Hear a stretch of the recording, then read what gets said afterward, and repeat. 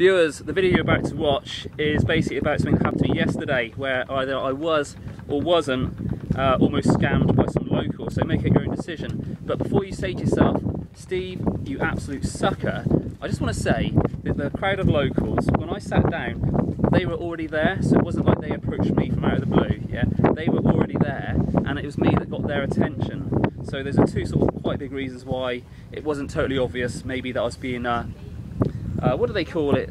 Groomed for a scam, as it were. That's probably the wrong word to use, but you get the idea. Anyway, watch the video. Let me know what you think. Was I being scammed?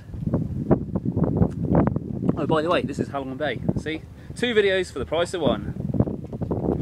Well, viewers, today I'm in Hanoi, and I've only got 1 day here, so I'm trying to experience the best that the place has got to offer. Lots of culture. So I've been to the. I'm just checking my map. I've been to the History Museum. I've been to the prison. I've been to the Temple of Literature. Now the plan was to actually then go to the Ho Chi Minh Museum, but unknown to me, it's shut. It's shut on a Monday.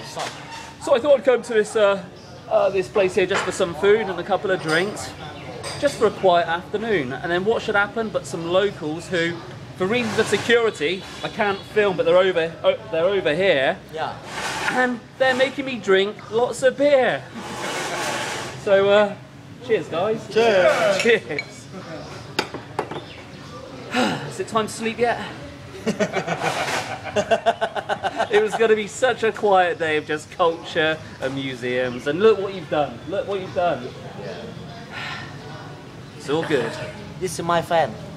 I like him, and I like the English. So you can appear on camera. You can appear on camera, but nobody else. Nobody else. Cheers. Now, I feel quite bad about this because I don't know if I've just met the nicest people on the planet or the biggest con artists. Right, those last people you saw there, if iMovie's working, but either way, basically what's happened so far is I went to a bar to get a drink because the museum, the Ho Chi Minh Museum, was shut down. And I had my meal, and there was a group of 5 Vietnamese on the next table.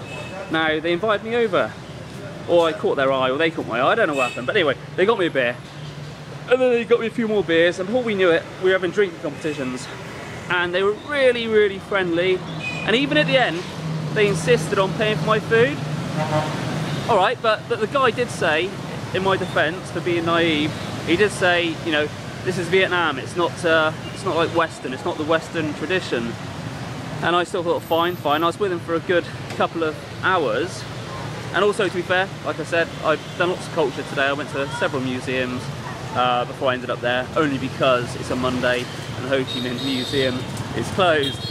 Anyway, the point of the story, at the very end of it, the guy said, hey, I'll show you my business, And I said, yeah, all right, yeah, sure. Then I realised actually he was driving. That was a bad sign, because he'd had almost as much as me to drink. Or had he? His friend had. His friend kept saying, down in one. And I'm an idiot, so I went along with it. So anyway, so I just went back to a place back there, and so I thought he was going to show me a business, a big busy office with lots of people, and it was an empty office. There was a receptionist. The shutters came up, the car went into a garage, came down, went up some steps. So there was no one there, and I was thinking, this is a little bit weird. And then he said, maybe we can do business together.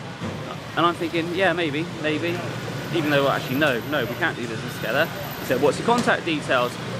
And then what was really weird as well, I think if it was a scam, and I feel so bad if it wasn't a scam and they were just really friendly, because they were really friendly, is he got out this 12-year-old bottle of whiskey and said, do you want some? Now, I've had plenty of beer with the guy back down at the bar, and I just said no. And if there was a scam, I think it was going to be, if I'd said yes to opening that bottle of whiskey, and it's a 12-year bottle, it was going to cost a small fortune.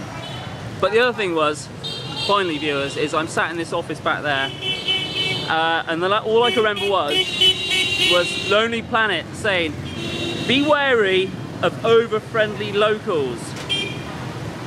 And maybe I'm being over cynical, but I don't think I am. I think there was a scam there. Either I was going to buy $100 bottle of whiskey or something stupid like that, or they were going to get me to try and invest in something. But I do feel pretty stupid. But guess who's having the last laugh? I had a load of free beers and I had a free meal, so it's not all bad.